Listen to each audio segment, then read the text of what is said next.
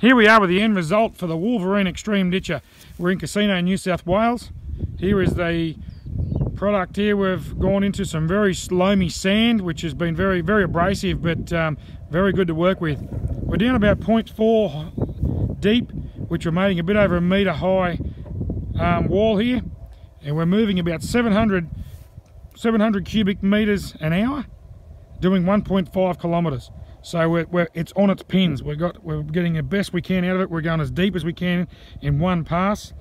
This end result here is about 4 runs, believe it or not. We're very happy with this.